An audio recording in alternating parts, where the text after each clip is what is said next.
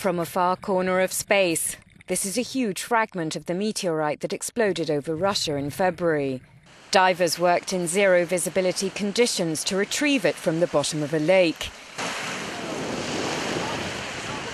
It's believed to be the largest piece of space rock to hit the Earth when a meteor broke up over the towns of Chelyabinsk, Yekatarinburg and Tyumen.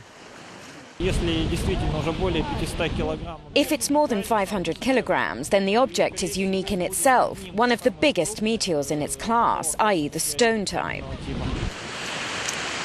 After it's been studied and analysed, its long journey will likely end on display in the Regional Nature and History Museum.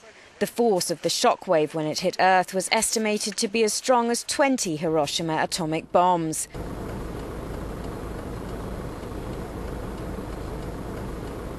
More than 1,600 people were injured by the effects of its landing. Thousands more watched in awe as the meteor exploded before their eyes, falling to Earth in a shower of light.